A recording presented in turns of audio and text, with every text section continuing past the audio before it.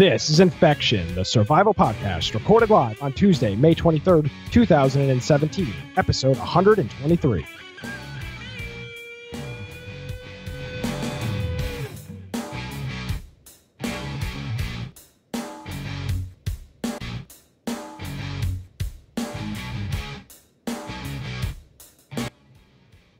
Hello, everyone, and welcome to another episode of Infection, the survival podcast. Infection is your source for the latest information on survival video games. We bring you the latest news, reviews, updates, and more each and every week. My name is Nick Craig. At Nicholas M. Craig is my Twitter. InfectionPodcast.com is the website. I'm here in the WFBT studios in Wilmington, North Carolina, here on this Tuesday. I was going to say special Tuesday edition. It's not, but the Tuesday edition of Infection. I'm here putting in all the effort. Brian Aldridge is relaxing, eating a potato in Boisato. Yeah. Hey, Brian, how are you? Yeah, I'm just sitting back, enjoying the sun, doing nothing, no prep. Just leaving it all up to Nick. No prep. Hey, if you want to find me at Boise Computer on Twitter, or you're more than welcome to go check out my blog, biteoftech.com. That's BIT of tech.com. I actually posted 3 new articles this week, I think, on there. So wow, I'm in overdrive. When you skip like 6 months to a year, you got to make up for it all at once. So if you're into mostly, once again, it's nerdy web hosting, Linuxy stuff. So if you're into that, it may not be your cup of tea, but you're more than welcome to go check it out and subscribe to it, so that way you get notifications of new posts on there. If you're looking for notifications of our show, so maybe you are a person who listens to it on the podcast form only and you would like to get notifications of when our live show is going to start, I encourage you to go to our website, infectionpodcast.com. On the right-hand side, look at Steam Group, join that, and you'll get a little notification that pops up about 10, 15 minutes before the show starts. Also, if you would like to join us, we're going to be doing a Friday night game night this week.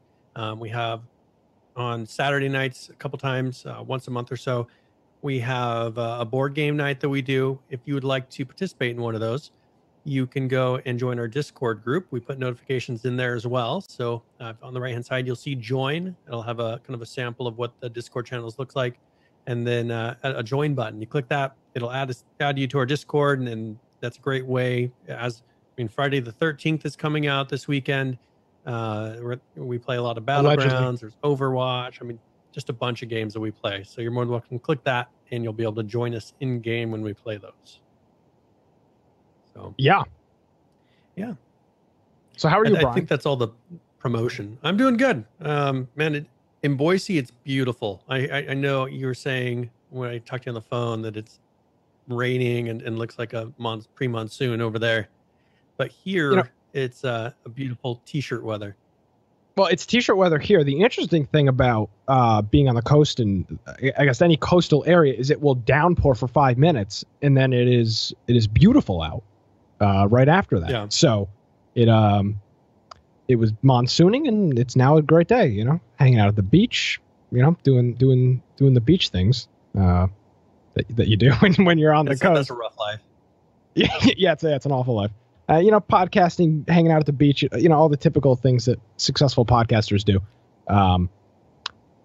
So you're going to be one of those vloggers or whatever. You're going to walk around with your webcam on a selfie stick or your phone on a selfie stick and record your life. I could do IRL on Twitch, hanging out at the beach with Nick, Infection Podcast style.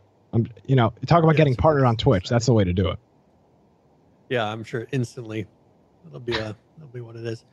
So, do we want to just jump into the news? Do we have anything else? Do we want to talk about for our Friday night game night? I did do a poll. Oh, okay, cool. How many people we did discuss doing Friday the 13th this weekend, since it is releasing on Friday. And one thing is I did get Infection, we received a kind of a streamer's key or a person. I don't remember what the term they used. They had some weird term for it, but we received a key that actually lets me play now. So I did play it some today. So I am very confident that it will actually be released on Friday. being that I actually was able to play it today. I'm pretty sure that there's not going to be something all of a sudden between now and Friday that breaks everything and they're not going to release. So, content creator. So we got a content creator key. So 63% of the people said yes, they have it or they will have it by Friday. So that was out of 8 votes. So 5 people said they'll have it. 3 people said that they don't or won't. So what do you think? I will do my best. I have a 14-hour ride home that I will be partaking in Thursday. So it all depends on that. But I mean, I think Friday the 13th would be a great game if it comes out. Okay. Yeah. So let's plan on that. I mean, we can always fall back onto something else if for some reason it's getting to the time and they're saying, oh, well, there's something, something's wrong but they did send out keys. Like the one that I paid for, they sent me the key for it today so I can preload it. So everybody is able to preload it. So the second that they unlock it,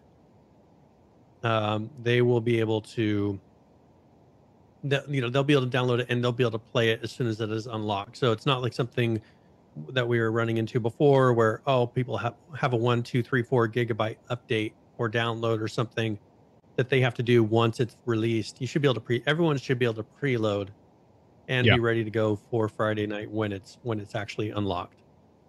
Yeah, I really like the whole preload stuff, especially with games that are like GTA is always the great example of a GTA game that's like 50 or 60 gigabytes. Being able to preload that. Any EA game, they most of the time allow you to do some preloading on that. So that's good stuff. I would say that works for me on Friday.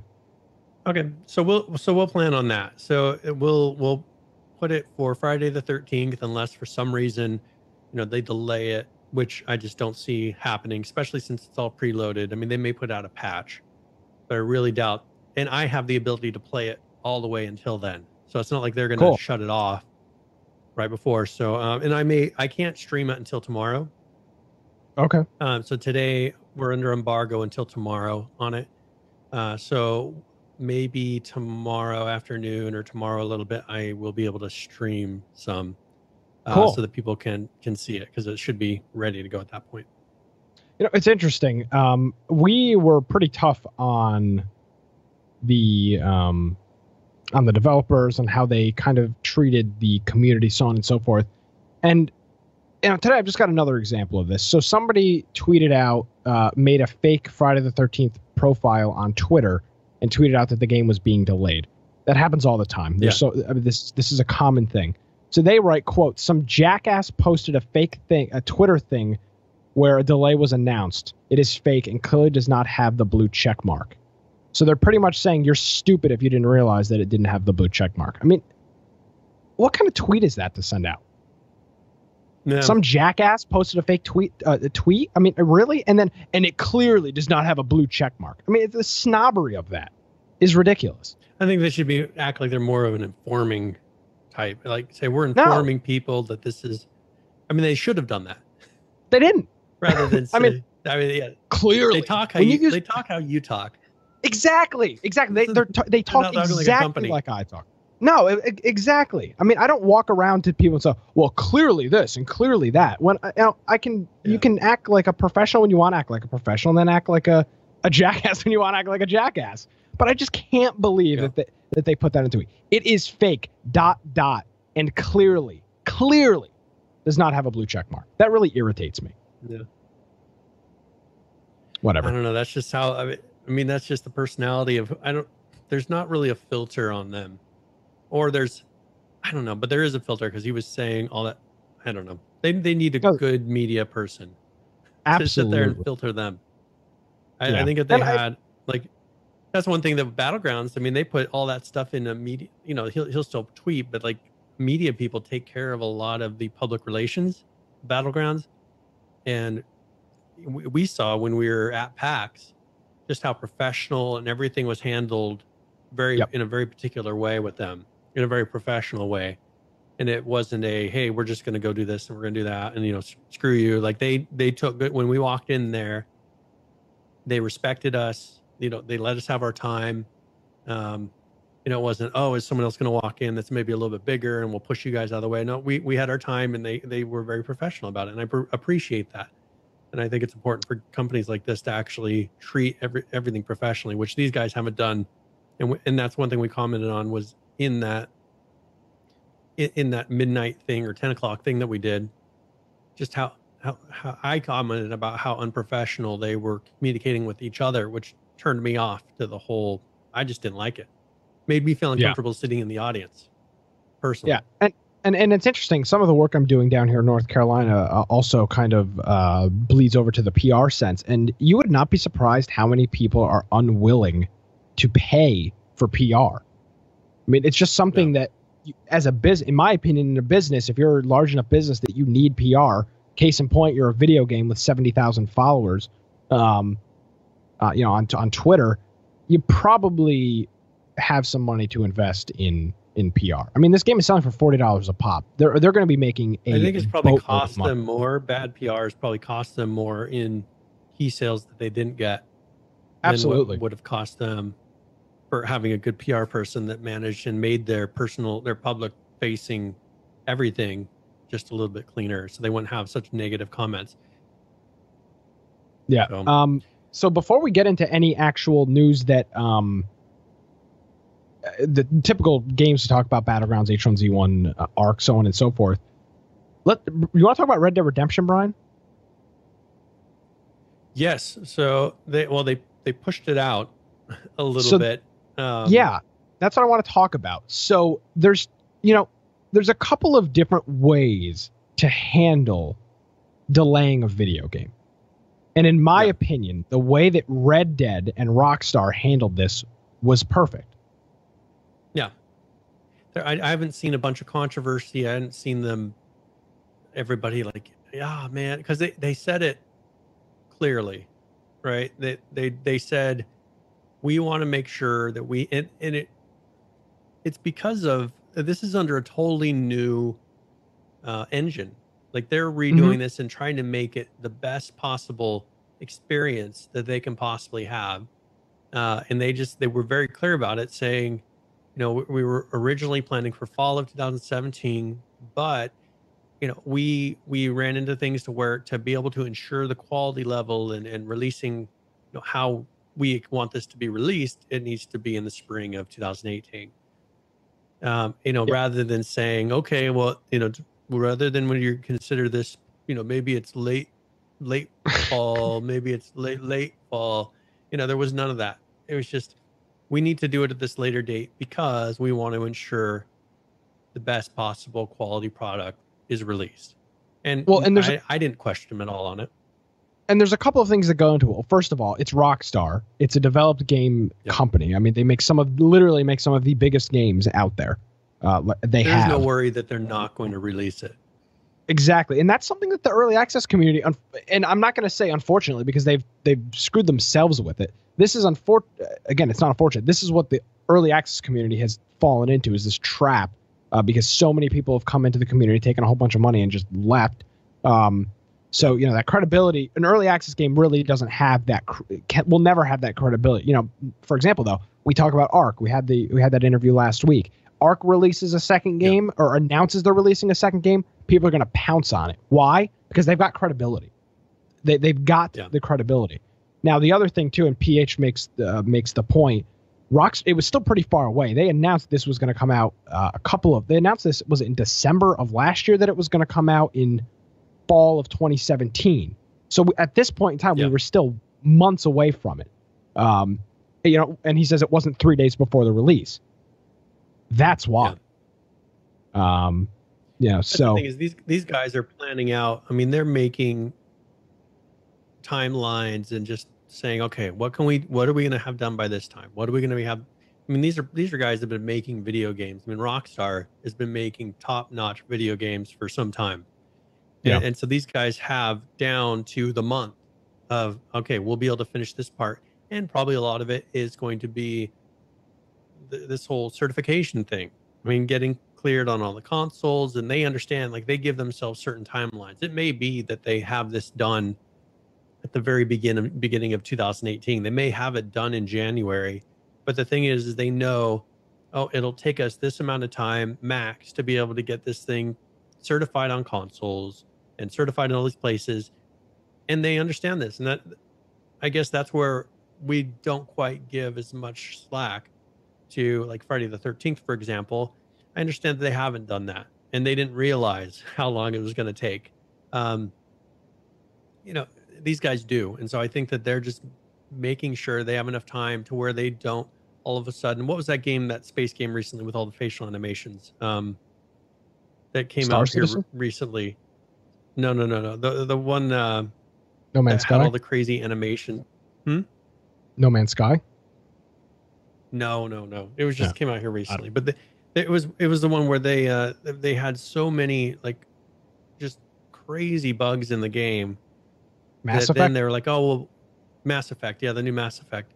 It's like we'll patch it up afterwards. Like they got themselves down probably so close to the wire, and they didn't give themselves that buffer time with that game that when it got to the end. And they're at that point of, oh, well, we said here's where we're going to release. And they're like, well, do we have time to fix this? No. Let's release it anyways. Like, that's bad.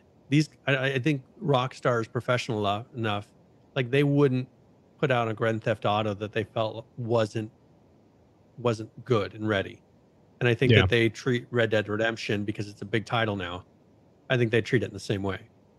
And so the big, I guess you could say the controversy behind this update of Red Dead Redemption 2 is that it will not be available on PC, which piss a lot of people off. Yeah. So, and, I to wish be honest, it would be, but see, I don't. I really don't.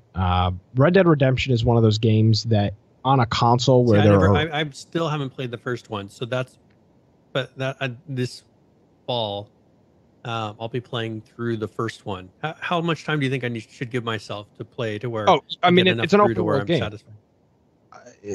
So how much time should I give myself roughly? Like you should 3 start months? playing it. You should start playing it now. Okay. You think it's gonna take that long?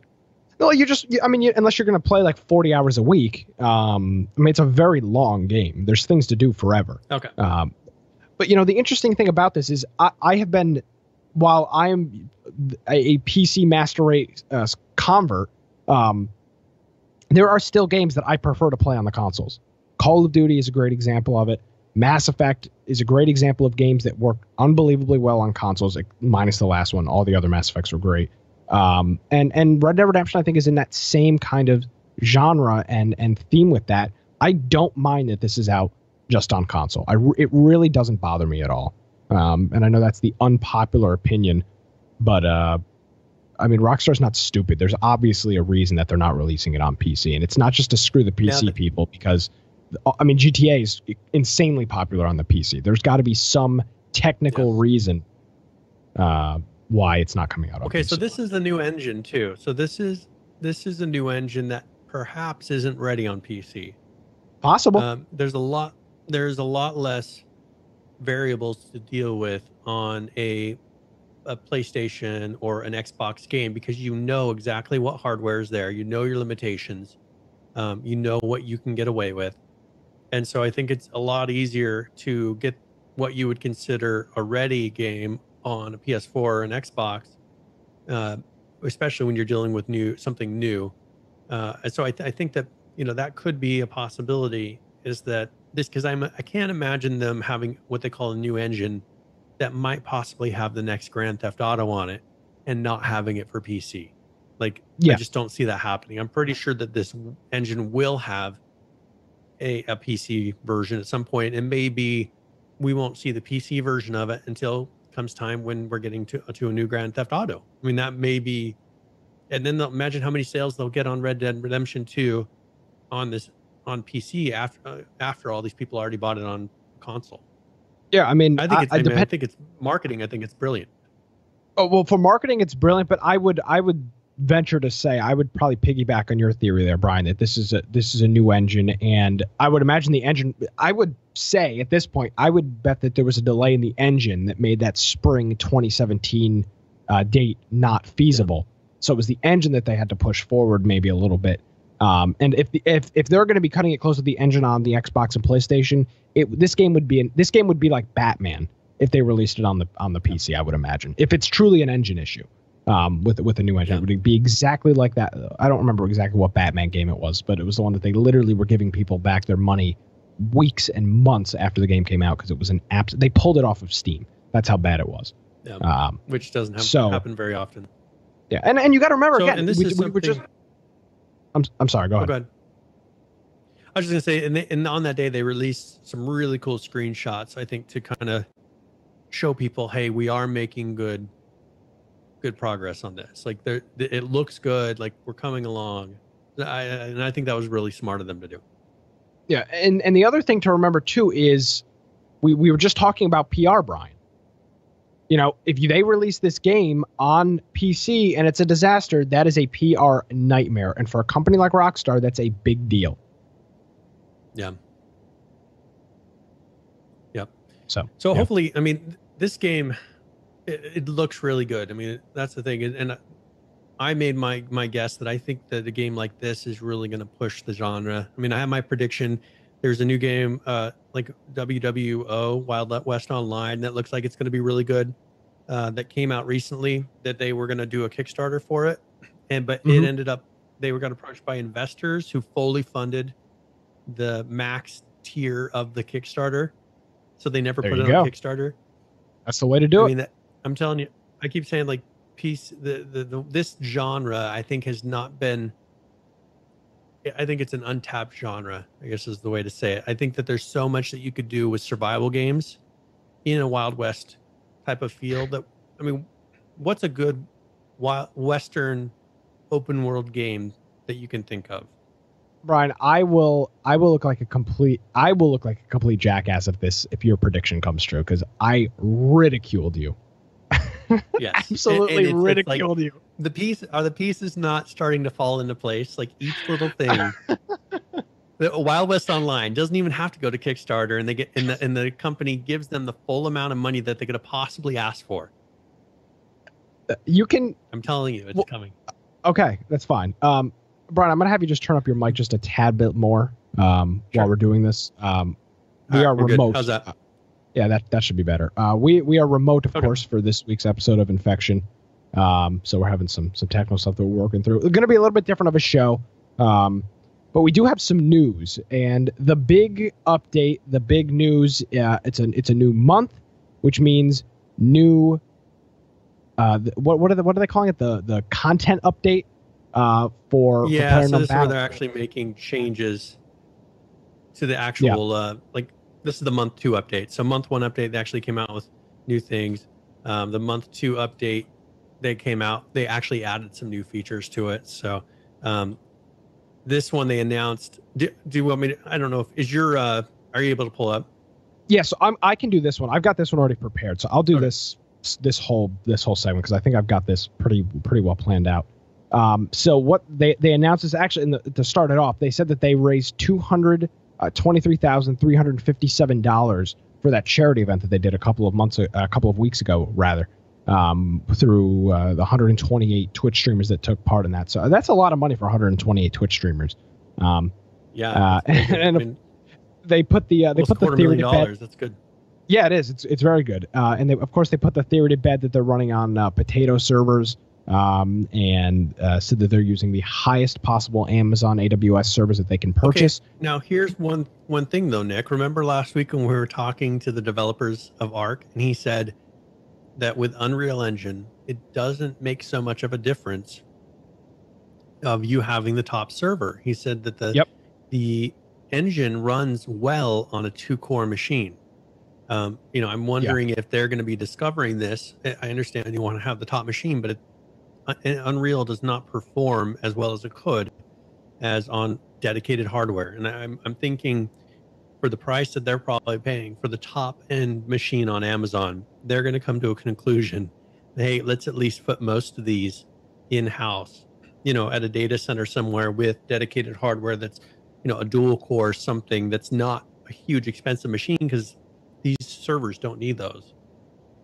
Absolutely. I just have a feeling that will come around to where, as they do more tests and realize, or I mean, they could talk to the guys at ARC, just say, hey, what have you found? Because I mean, he told us, he wasn't shy about it. He said, hey, it runs better. We're taking them off of AWS which is the Amazon Web Services, because it runs better on a dedicated hardware, like a dual core machine. That's just because Unreal does not run on all those extra cores. It's like a waste of processor.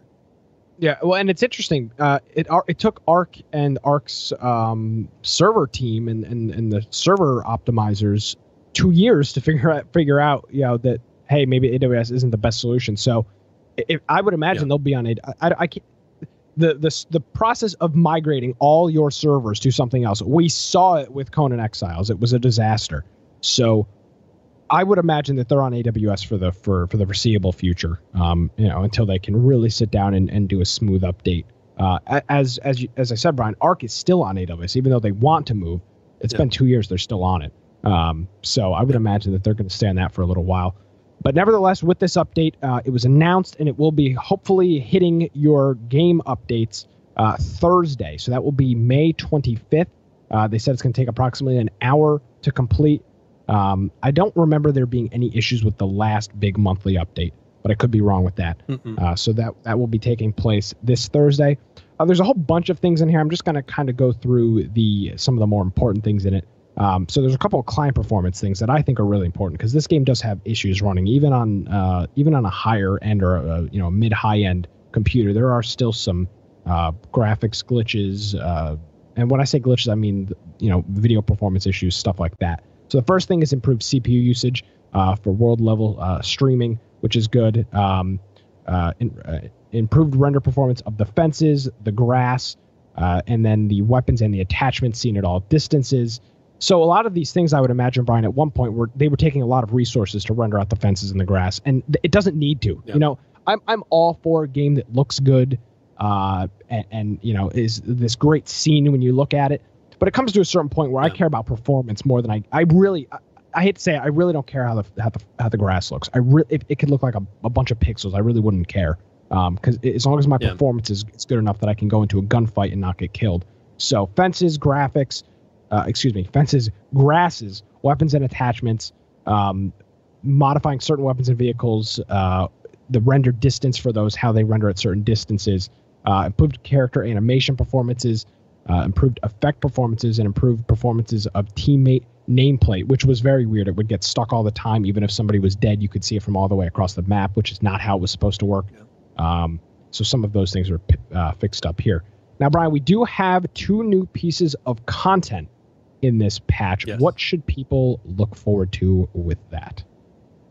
All right. So they have what they are calling the VSS.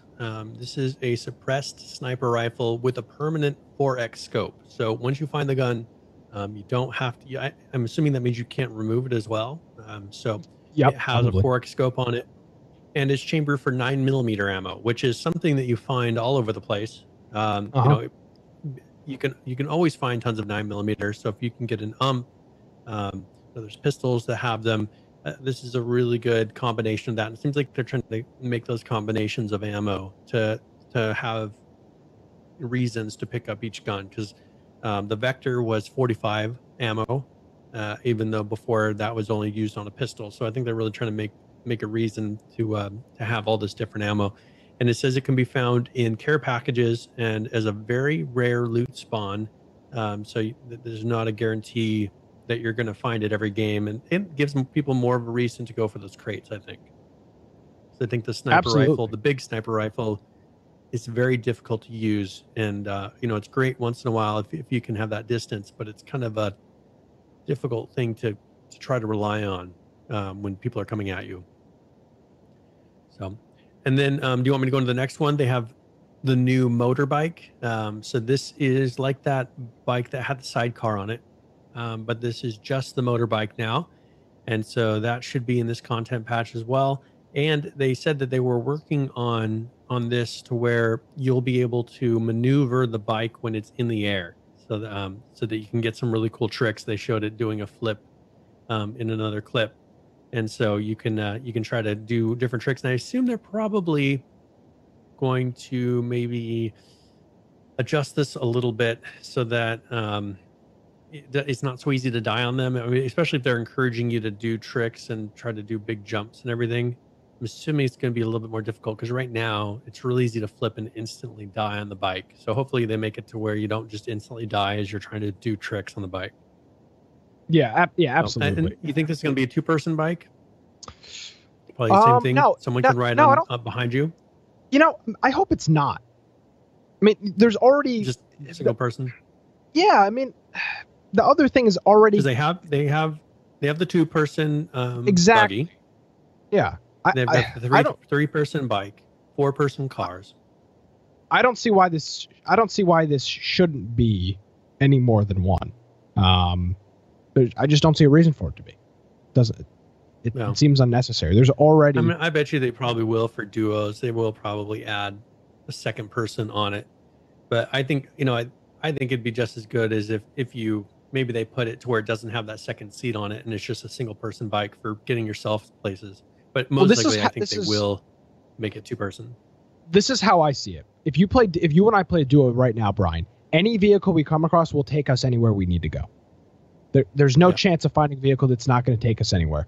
Adding a single person bike or adding a single person vehicle could allow me to find a vehicle and then have to go out and leave you by yourself to loot while I search for another. Too, to have both be riding bikes, wherever you want to go.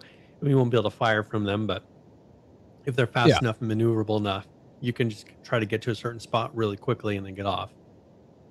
Yeah, it doesn't bother me. There's not a vehicle issue in Battlegrounds right now. Let's be clear with this. There are vehicles scattered all over the map. So adding a couple solo spawned vehicles across the map, I don't think is going to change anything drastically.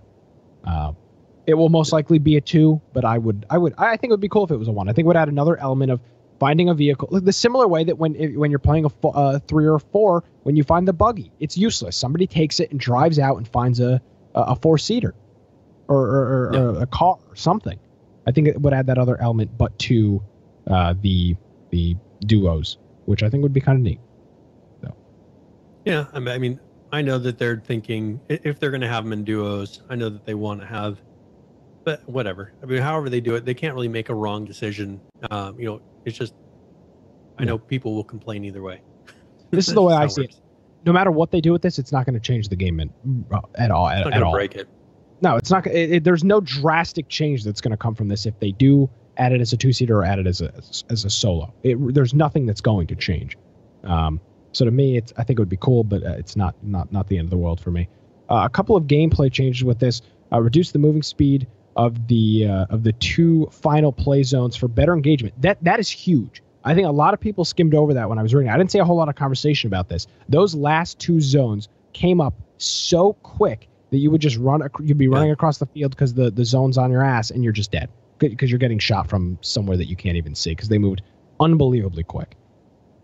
Yeah. Sometimes though, you get some of those really bad positions to where, and it seems like this happens a lot, like it's on the totally opposite side of where you are.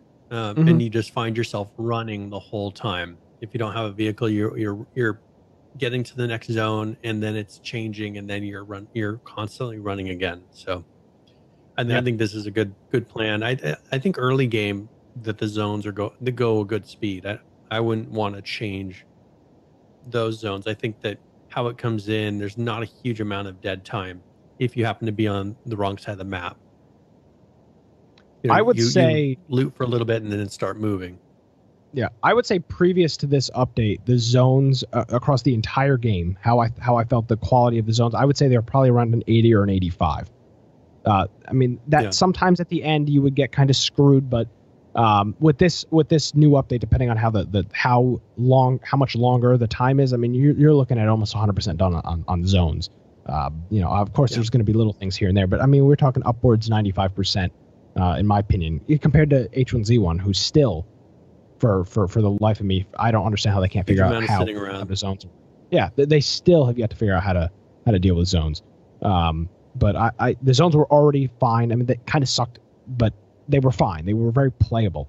Now, hopefully, it's a little bit more playable, and is good for that. Now, they did a couple of balance passes on a couple of different weapons. The first one is the Vector, which they only added a month ago. So in just a short, probably 3 weeks while they worked on this, they already put the gun in the game, collected the information, figured out what needed to be changed, and then actually changed it. And they're going to be deploying that Thursday. So you talk about that quick turnaround time that we've been talking about. This is case in point, what needs to be done. So for the Vector, it's reduced bullet damage slightly. I did see some people saying it was a little OP from, if you're right on top of somebody compared to some of the micro Uzi or something like that.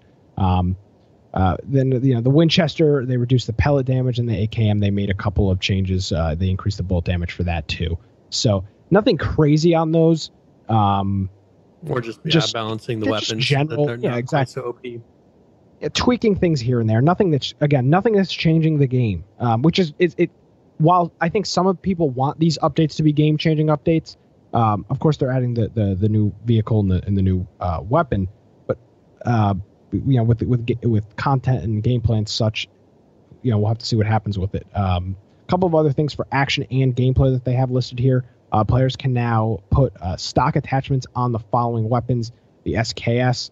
You can put the cheek pad on it, and then the Vector, you can put the tactical stock for the M416 on the Vector now. So allowing some more of those attachments to cross over to different types of weapons there. Is there a new scope here that we need to look at? Can you narrate this? All right. So they adjusted the color of the aiming point for the basic crossbow scope. So that is specific to the crossbow. And then what they did for a new scope rendering method. So parallax is like on a website, how when you scroll down, the background maybe will scroll at a different pace than what the content will. Mm-hmm. So they were having an issue with the 4X, and I think it was just the 4X, that the barrel was actually aiming at a different place than the scope was.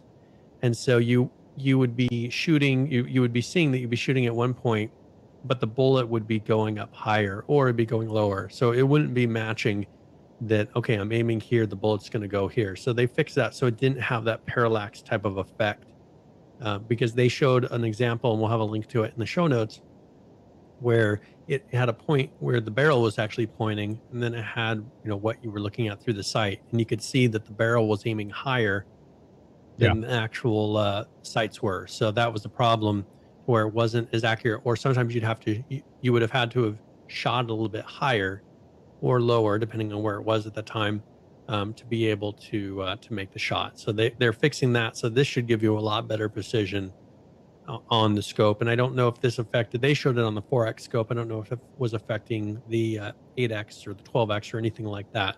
But hopefully this makes the scopes just that much better. And I don't know, I probably counted that I was missing, just because of bullet drop and not understanding that enough. So it's good to know that, okay, these should be, and they're looking at it. I mean, that's a good thing. They said, hey, it's having this issue, and they showed it very clearly in that tweet, which I really appreciate, because it's not a guessing game of, we fixed the shotgun.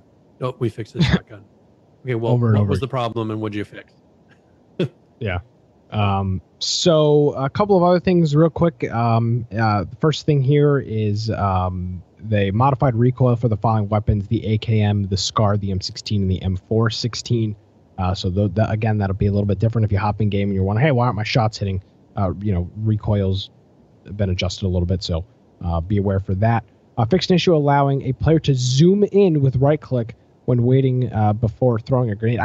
I thought you were always allowed to do that. I thought that was just part of the game, because I remember that happening. And then decrease the time to aim down the sight when using the 2X scope. I haven't had a whole lot of experience with the 2X scope. I don't remember that ever being an issue. Yeah, the thing is it covers up so much of the screen and that's the same reason that I don't like certain of their aim dots. Like I like the red dot because it covers the minimal amount of screen. And the other one actually takes up, because of the circle and everything on it, it takes up a lot of screen. And I run into the same thing with the 2X. So that's the main reason I don't like the 2X, is because it's hard to be so precise, because it's just a big dot and circle in the middle. So I don't know. I try to avoid it, but I guess it was taking too long. The animation was taking too long to get to where you're looking down it.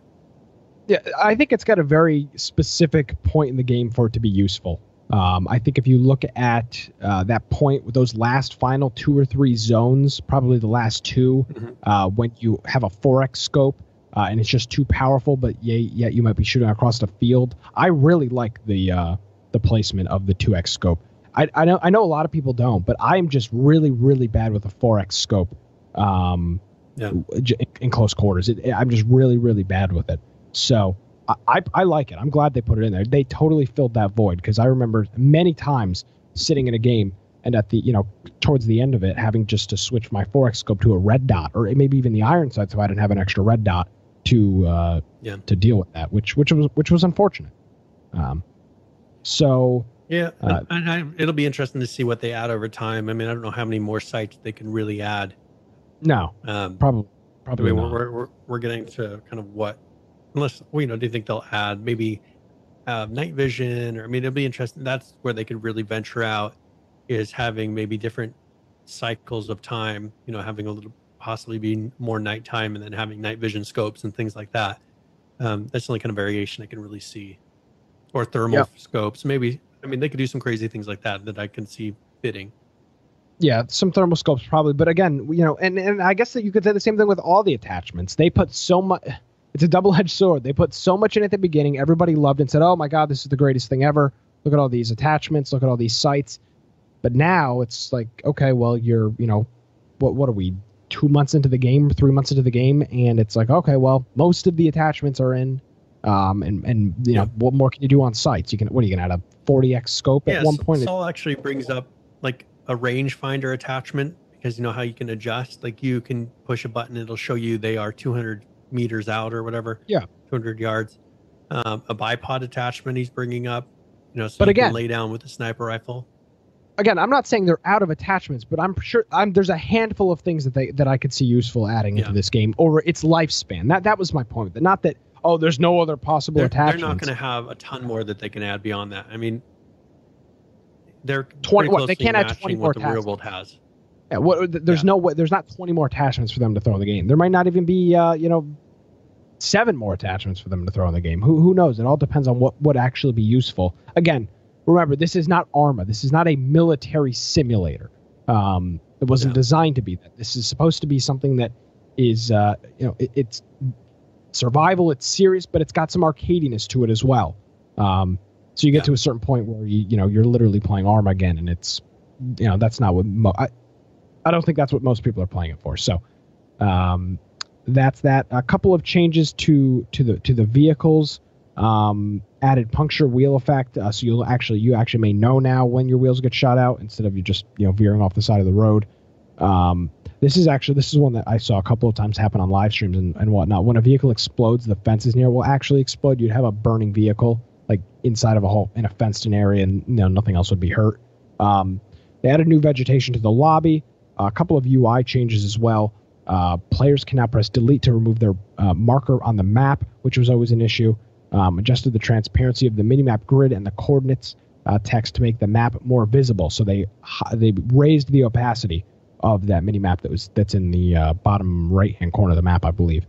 So you should be able to see that a little bit better. Maybe if you have some glare, you're playing in a bright room, that could be hard to see. Added a dotted line towards the next player zone on the minimap, so you can kind of see where you're going with that. Modified the icon design of the first aid kit. Some language support, which a whole lot of games are doing.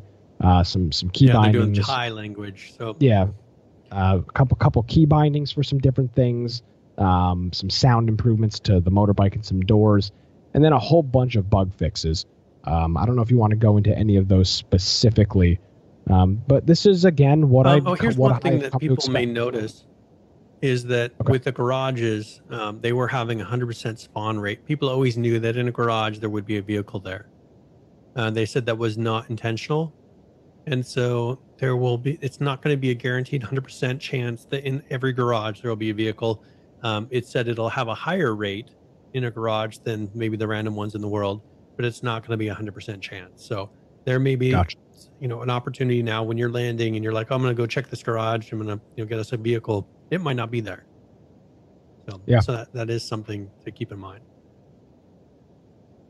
Other than that, I didn't really see any other huge updates. So, I mean, it was just a lot of really good fixes. It's funny because I didn't think that was a bug. I just assumed that every garage was supposed to spawn with a vehicle. I think like everybody else. Yeah. Well, I think they do want it to be somewhat random, just like the loot spawns.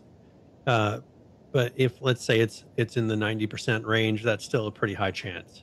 It may once in a while not be there, which I think is kind of cool for randomness. But I think it's almost a guarantee. I think they'll have it to the point where it's almost guaranteed that it will be in there. Yeah. So, do we want to move on to Ark? I mean, I can't think of any other Battlegrounds news that's come out. I mean, that's a decent amount. Do you want to do the game giveaway? Or yeah. Let me. I'll get it pulled up here. If you want to start, do you want to go into Ark, or do you want me to do the reading of it? I can jump into Ark. Let me just get it open here. Because they're pretty short. So if you want to go just into the patches themselves, and then we'll talk about the upcoming after the announcement. So we had a couple short updates this week, 3 of them, and we'll start it off with 257.2. This was released on May 19th, so that would have been last Friday. The tech replicator is now craftable at the obelisk. That was 257.2, 257.5 May 20th. That would have been Saturday. Fixed a crash involving downloading dinosaurs on unofficial servers. That was 257.54, and then 257.56. This was on March 21st. So it's crazy. They're doing updates every day of the week. They always have done that, and I've always appreciated that. They don't just their work week doesn't end Thursday afternoon. Exactly. When there's problems, they just fix it.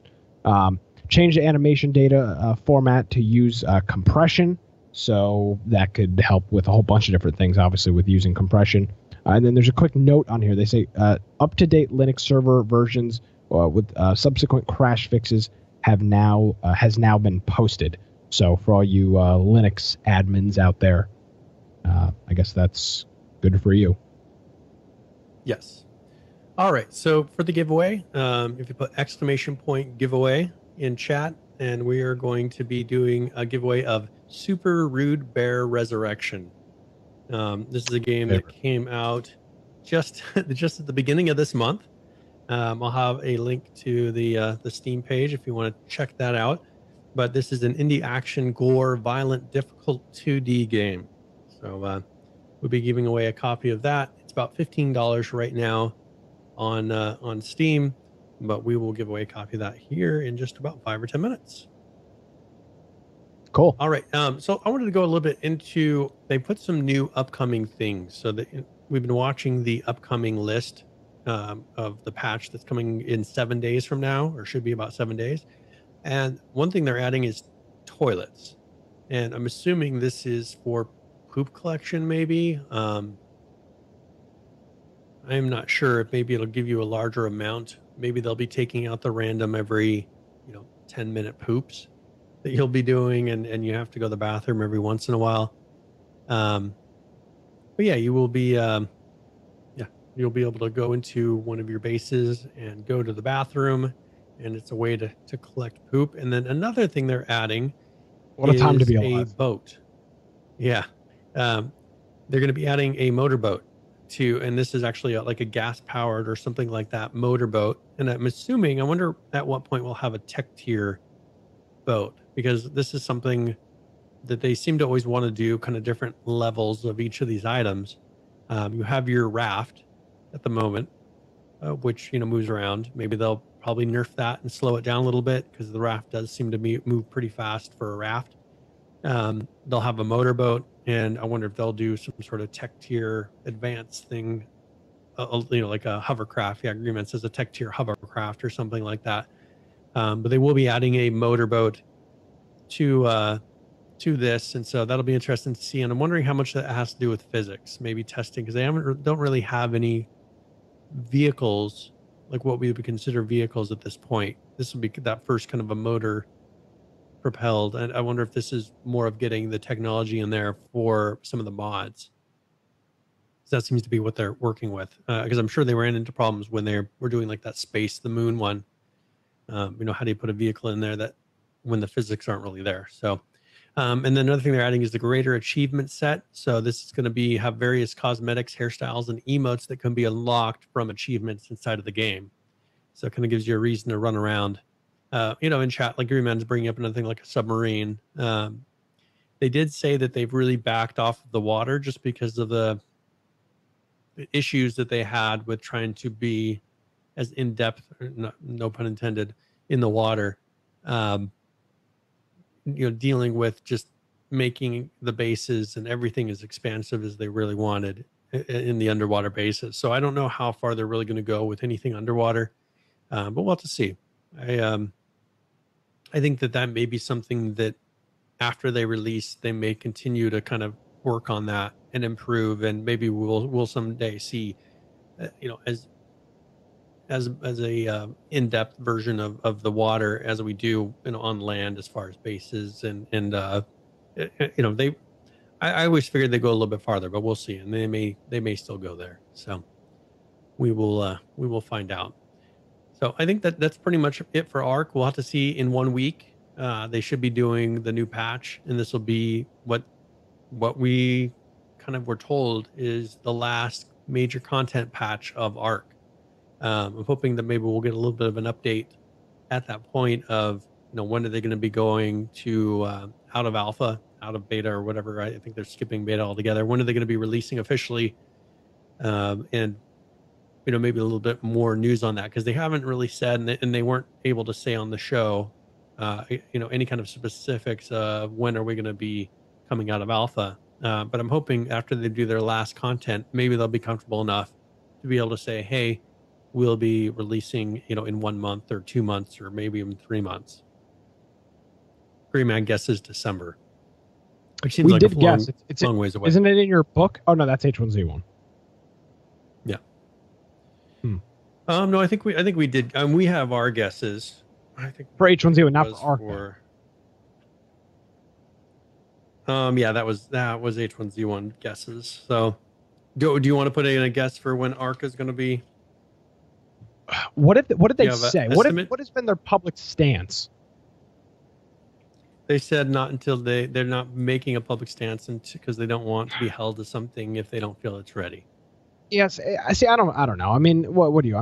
I can just blurt out a month, but I mean, I feel like they're going to be real. I think that they're going to be ready in a month to 2 months. I think they'll be ready, but I don't know if they're looking at marketing reasons, like Greenman saying, do you want to wait until closer to November so that you get a ton of those Christmas sales?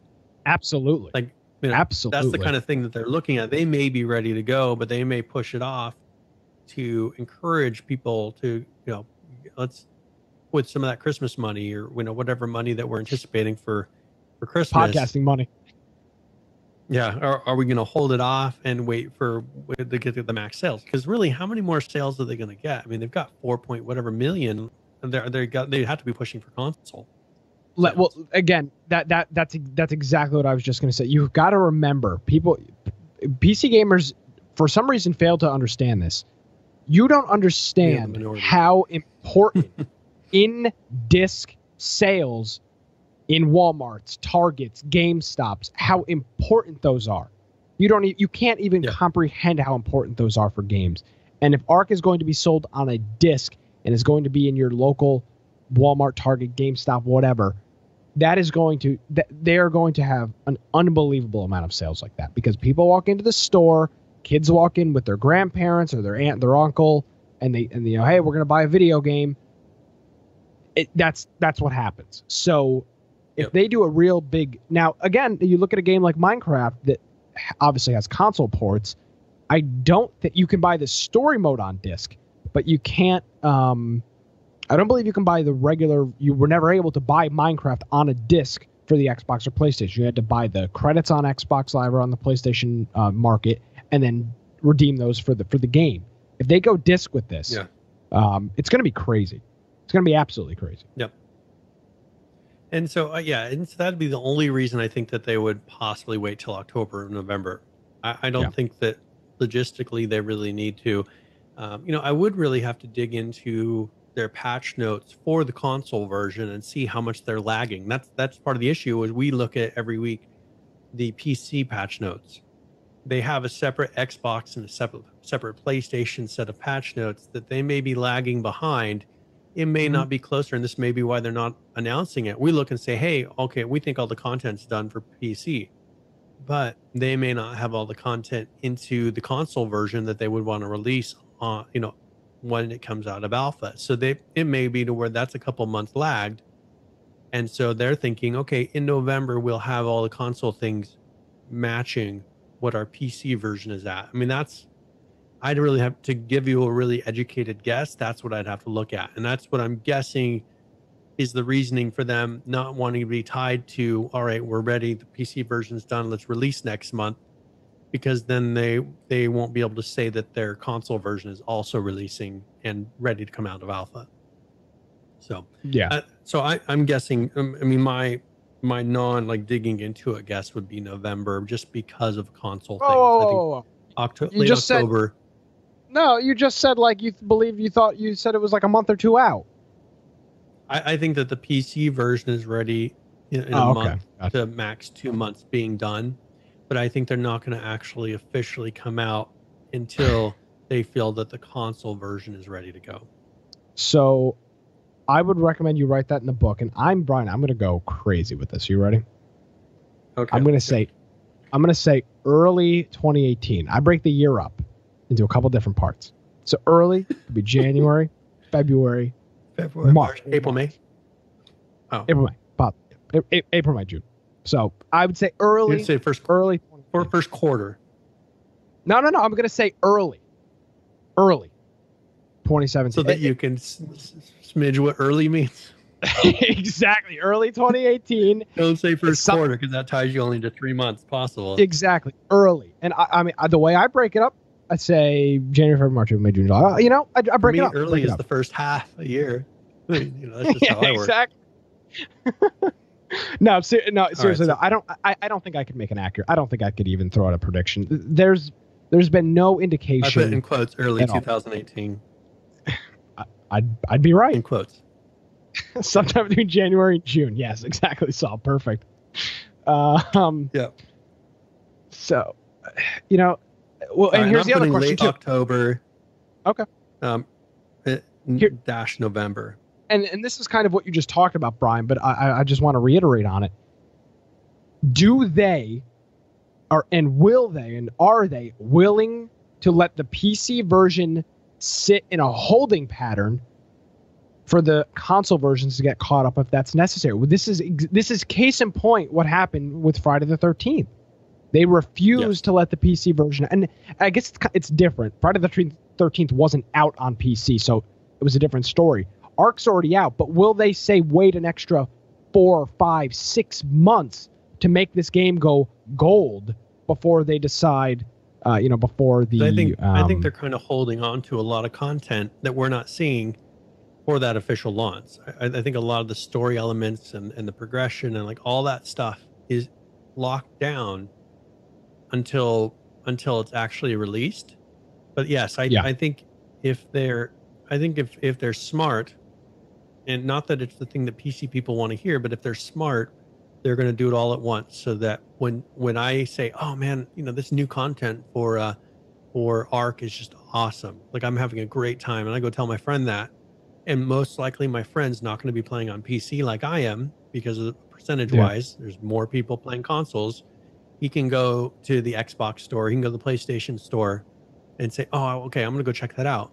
Oh, what if he goes there? Oh, I don't see that. I can't get the same Ark content that he has. It's still in alpha here. I'm not going to buy it. Yeah. They want to avoid that situation. Exactly. And so I think that'd be the only reason to do it. And I think marketing wise, when they're looking at the numbers that they're looking at, that's what you have to do. And exactly. And that's, I think, what people have to understand. People put too much emotion into this, right? They make it, we beta tested it first, or we alpha tested it first, so we should get it first. Folks, it's a business. It's all about PR. It's about sales. It's about how does our game look to the public. So if they need to spend an extra 6 months before that they're ready to release it on all the platforms at the same time, they're going to wait the extra 6 months, because that's how businesses operate. That's how this stuff works. So You can be upset about it, but that's just the way it is. And if you think otherwise, I don't think you have enough experience to say that, because it's just everything is like that. Everything ever has been like that. So there you go. I mean, that's the thing, is we have to realize that we are not the main market for a lot of these. No. Once you get to this level, we are a small part of the market. And you've got to look at, Brian, the amount of sales on consoles versus the amount of sales on PC. It doesn't even come close. We're talking millions and millions of more sales on consoles than on. They're not even. It's not even close. You look at that market share, and it's an absolute joke. Yep. So people need to remember. Yeah, we'll find out. I mean, this will be something that we'll just have to see what else they're going to do. I mean, I don't know. Once they have the next patch note that says, once they release this one, we'll see if they have another version that's after this, because they always have put, here's what we're expecting next patch, and then putting a guess for the date.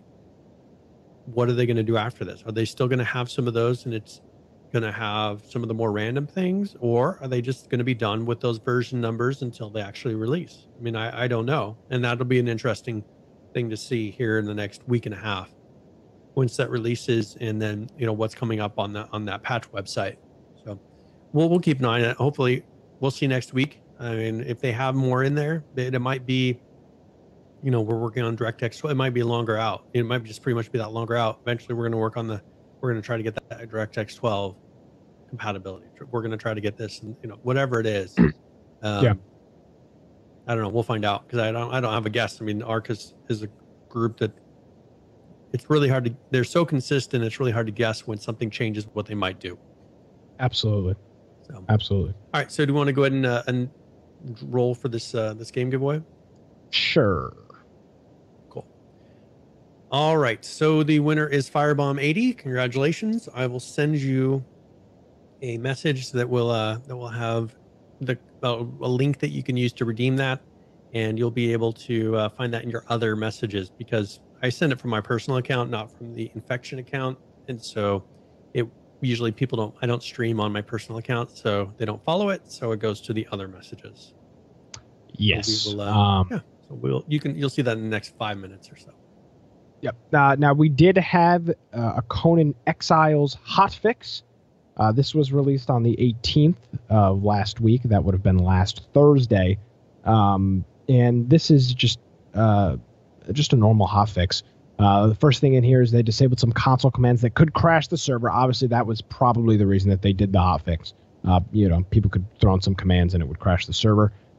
This is more of a fix than anything else. The wooden bowl requires wood now instead of stone, as it is a wooden bowl, not a. Yeah, exactly. You can now sit on the wooden bench, placeable object, which is cool. We saw those pictures when Conan was about to come out of the room that was all done. There was stuff on the floor, stuff hanging on the wall. People were sitting in chairs and stuff. None of that's really in the game yet. So this is kind of the first step in that right direction of doing this. I don't know why they even called this a hotfix, to be honest with you, because there's content. I mean, that sitting on the wooden bench is not a hotfix. A couple of other things with some emotes. But I don't. Why call it a hotfix? That stuff really bugs me. When I think of hotfix, I think you fix one thing. It was game breaking, and that's it. Do your hotfix, and then do a content update the next day or 3 hours later. Just doesn't seem. It seems stupid. I think it's just the way that they word it. Because if it's not an actual content patch, they do everything else as a hotfix. It's how they word it, which doesn't make any sense to me. Just put update or. It's an update. It's not a hotfix. Yeah, hotfix is usually a last minute, like we found a bug because of our last patch. And I kind of think of a hotfix as a more negative thing. It's usually something you missed or messed up on the actual release, not just a normal patch. Hotfix is something is broken, it needs to be fixed immediately. That's a hotfix, not sitting on wooden benches. Now, agree. I think sitting on the wooden benches is great, and them fixing the wooden bowl to be using wood instead of stone. Those are great updates, but they're not hotfix updates. It's a different thing. Yeah. Yep. So we'll see. I mean, this is the only update. Do you think, have they gotten back to? It seems like they've been gotten back to maybe one update a week. Because last week we had the update 26. And then we have this hot fix. I wonder if that's kind of where they're settling out to, is doing one patch per week. I don't know. I mean, I've been trying to figure out their schedule. Yeah. And like with this, it'll be interesting to see too, like what their next content patch is, because I think they have a little ways to go before this is a really playable game. Like, for instance, an Ark would be, or even 7 Days to Die. There's just not the end game yet in this, and I'm curious to see if they're working on some more advanced dungeons, or something that you can do after you've built your base, because that's always the tough thing with certain games, is like, what do you do once you've built your base? Are they wanting this to be PvP? If so, they have to start kind of pushing it that way, or do they want this to be like, Ark is not necessarily a PvP game. No, it can be, but it's not necessarily a PvP game. Like, I think that Conan is really aiming more for a PvP type of a game. So, but the thing is, it doesn't play as a PvP game at the moment. Yeah, Green Man makes a great point. He says, Conan is not in a good place. Where's the content? And all I can do is echo that. I mean, there's no content. It's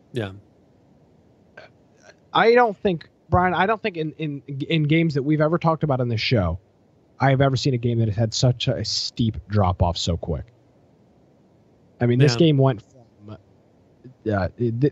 from selling so many copies that it saved the company from going bankrupt for all intents and purposes, to literally 1,000 people playing it at a time. Yeah. Well, that's the thing, though, is I think they didn't have enough I mean, they had a playable game when they released, but playable for what? I mean, what are you trying to do? Like, what exactly? After we have a people that will play the death out of a game, and they were running out of things to do once they made their base. So, absolutely, I just think that's the thing, is I just think that they really need to figure out, like, where are we, if we're going to aim on, if we're trying to make this a PvP game, like, focus in on that PvP aspect. But I haven't seen a ton of PvP other than making things that destroy each other's bases. I haven't seen things that really go for PvP. If they're not, then they need to come up with some of that more MMO type of content, of stuff just to fill your time after you've built your base and you've reached a high level, because that's where it ends. Is you run out of stuff to do once you've built your base and you've gotten to a higher level. Like, what are you gonna do? Run around and just gather more stuff for fun? I mean, you need that extra stuff to do. And Ark has that. Like, they constantly have the time sinks, something that's more difficult. What it is. Yeah, those time sinks. I mean, I always pushed on those time sinks, and I think that's some of the most important part for a video game like this. You have to have those time sinks, and I think that they just don't have them yet. And I don't know exactly what those are going to be, but when we look at Ark has incredible time sinks. Feeding your damn animals. Man, that's going to... Yeah, but even now with the tech tier, all that stuff requires a huge commitment of time, and it's very difficult. This doesn't have any of those, and so they need to start figuring out what those are. Yeah, it's in really rough shape.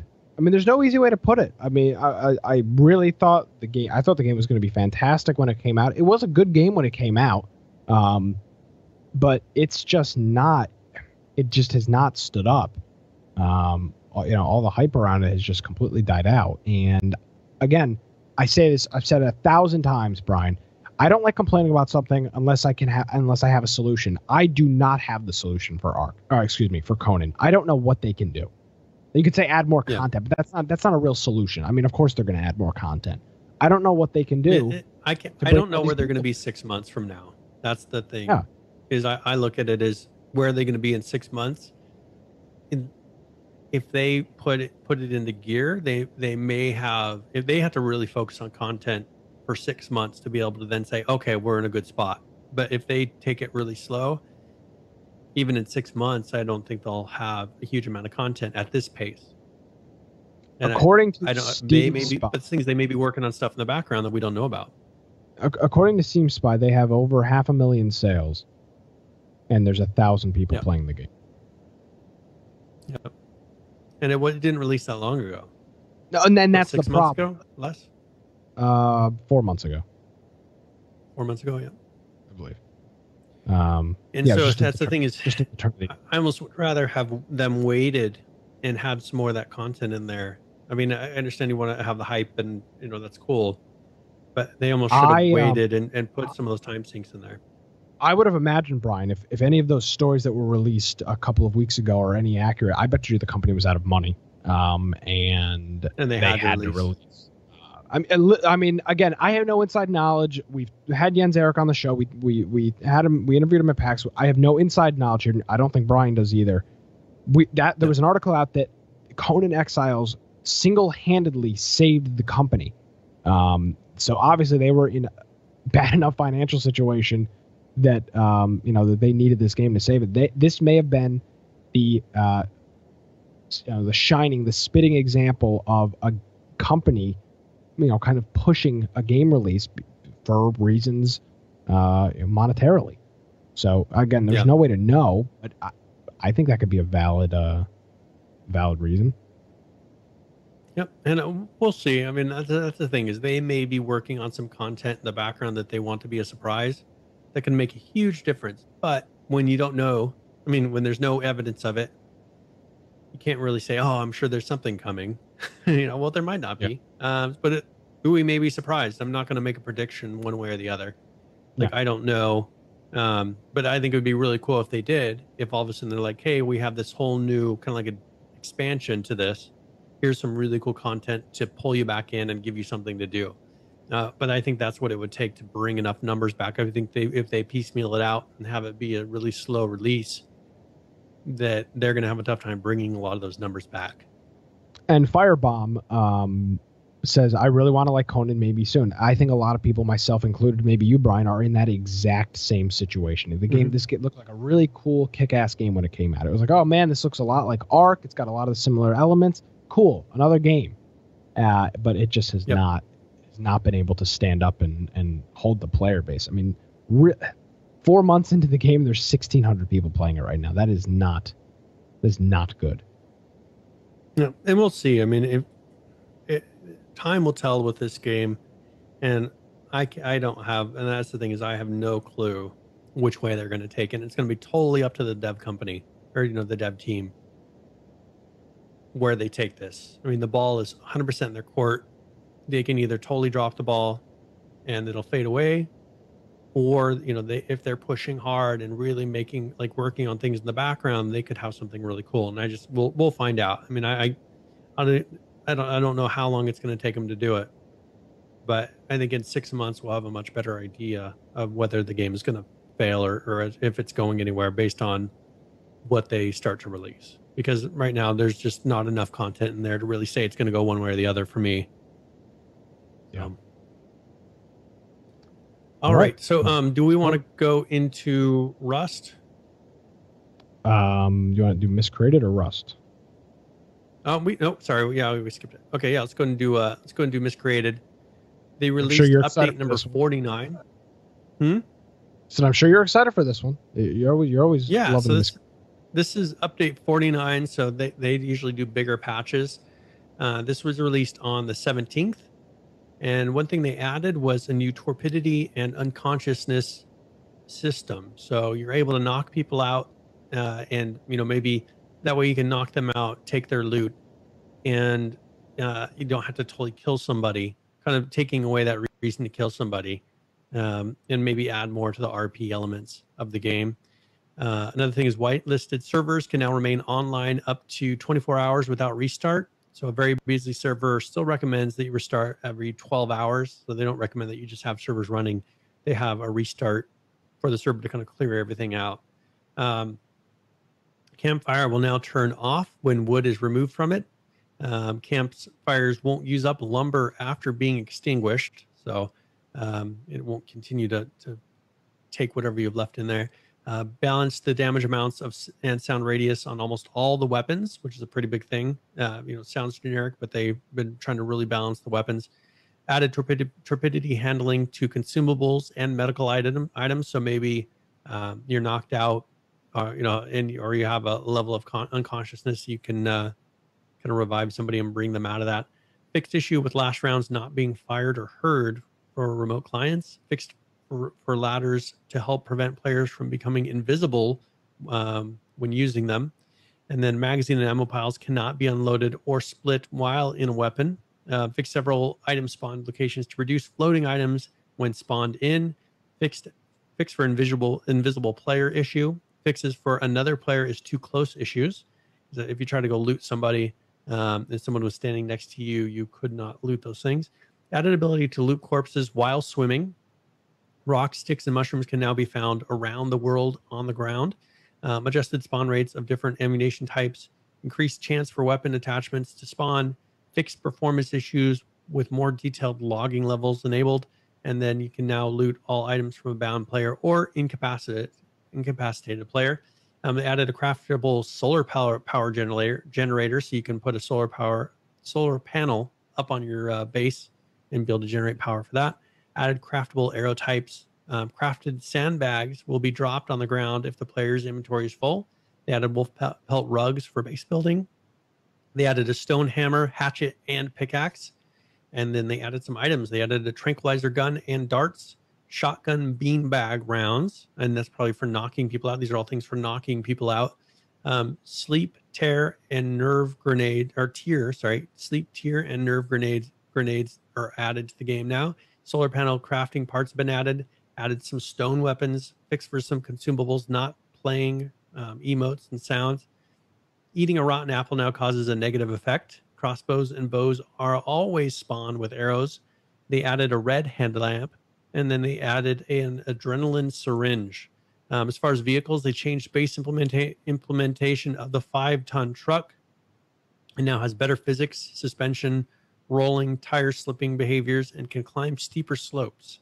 On the map, they added an expansive sewer system, and I've seen them working on this. They've been streaming a little bit of this on Twitch to Hayward Valley, so you can go in there and go loot and move around in the sewer system. They added some new extra detail and some expansion east of Hayward Valley, and then they an attempt to block quad bikes from going up the stairs in the hotel building. So they've added things to try to stop people from taking the quad bikes up into the hotel.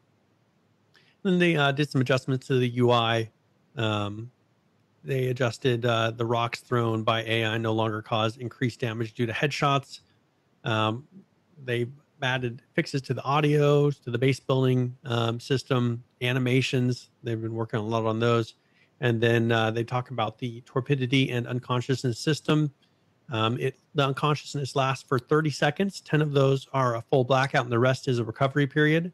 The unconscious effect can be extended by applying more torpidity to the knocked out player, or made shorter by making him smell salts. Aspirin and energy drinks help counteract existing torpidity when consumed. Salt can be used to wake someone up just enough for them to stand. An adrenaline syringe can now be used by instantly wake someone and remove all visual effects. You can use the voice over IP system while unconscious, though. And then unconscious players can be incapacitated with duct tape and other binding items. So you can pretty much tie them up to allow you to continue to rob them. So, so to become unconscious, you can either drink too much alcohol, bad food, or like rubbing alcohol will knock someone out immediately. Being shot with tranquilizer darts, sleep gas grenade, beanbag shotgun shells, having less than 4 health and bleeding, and then flashbang grenades have the possibility of knocking you unconscious. So some weapons also would cause torpidity, but will kill before sending you unconscious, and that's poisoned arrows and bolts, shotgun shells, thrown stones, and explosions. So there you go. That is pretty much patch 49, and then they had a 49A, which was just a lot of fixes, a hot fix that they had done that just fixed some of the issues from patch 49 that was done on the 22nd. So that was yesterday. So pretty much brings us current with Miscreated. Yeah. Let's see here. There was a train going by. It was quite loud. I had to mute myself. Yeah. That could be quite a problem here. For the station. Yeah, yeah, exactly. I'm saying that could be quite a problem, depending on how many times that train goes through. We do have some quick H1Z1 news for King of the Kill. There was a hot fix on 5/22.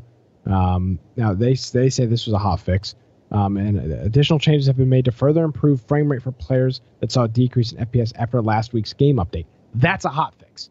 That is, this something happened bad last week. We are fixing it this week. That is a hot fix. That's the literal definition of a hot fix. Based on players' feedback, and the ability to toggle shadows on and off has been added into the in-game options menu. However, as with other gameplay rules, we may enforce shadows to be turned on or off for some game modes events in the future. So they're protecting them now. They're protecting themselves so that they don't have to later explain to somebody why they can't turn shadows or whatnot off. Now, you have a clip in here, Brian. So this is from me playing. I was streaming some King of the Kill this past week. Okay. And I just wanted to show the current state of the shotgun. All right. So you talk over this. You don't have to play any audio on this. Yeah. So this is me pretty much running in. Somebody, I shoot him once, shoot him twice with a shotgun, right in the chest. The first time hits the body armor, which I understand. The second time hits directly in the chest with the shotgun from pretty close range. And they don't die. It only takes 30% of their health. This is 2 point blank shots with a shotgun. And see how he's doing that stupid crouch thing? Like, yep. I always wonder what that does for the game. Like, is there a reason that they're doing that? Does it cause shots not to hit? Like, I'm just wondering if that. I see a lot of these players constantly just crouching. Like up and down, up and down, up and down. It could be a nervous thing. That's a big thing from Counter-Strike. It's a lot of people just do it nervously. They just, they're always. I just always wonder. Like, you saw that was point blank. It was it was point blank. I'm not saying I'm not saying that. I think they really need to. Yeah, I think they really need to slow down like the crouching, like make it so that you can't do it so much.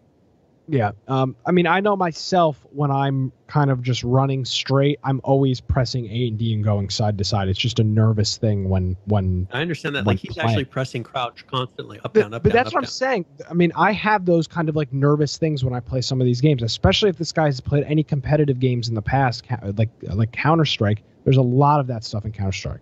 Bunny hopping constantly. Yeah. So again, now in H1Z1, that's why I said it may be a problem. There very well may be it might be that you can't do damage in like the middle of a transition or something. Very possible. I mean, knowing H1Z1, that's very, very possible. Absolutely. I'm saying, but on the other hand of this, it may also just be somebody that's been playing video games, maybe some more competitive ones for a while, and that's just their nervous tick or twitches to always, control up and down. So yeah, I think they should do it to where there is a cooldown, or that there's a limited, because you saw him, he was just up, down, up, down, up, down, up, down. PH is saying if you duck twice, it locks you. Is he talking about CS:GO? He's saying in CS:GO that locks you now.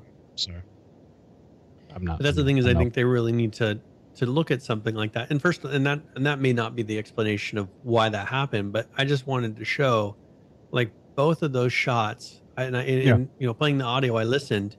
The first one I heard the plunk of the body armor. The second one hit body, and it showed markers both times. So you can't say that it missed. Like, both hit dead on, and it had, like, the shotgun has kick. Like it hit, and the kick moved it to the right. But when I shot, like, they both hit dead on, and so it's just frustrating to me. It's like, absolutely, if the shotgun isn't made for that close, like, what's the point of the shotgun? That was just that you shouldn't be trying to shoot an AR and AK, and that's what he was doing from that close. I mean, I had a shotgun, 2 point blank shots. What else can I do? I don't know what to tell you, Brian. They've been telling us fixed. I've yet to see it. I just wanted to show that I don't think it's still fixed. I mean, I don't know how much longer we'll go with the shotgun being the way it is. I mean, I I thought it was fixed based on what they were claiming with, the spread and all this stuff. I figured it was fixed. So I started using it again, and that's what happens. And so I would think that with a shotgun with no body armor from that close of range should be a one-shot kill.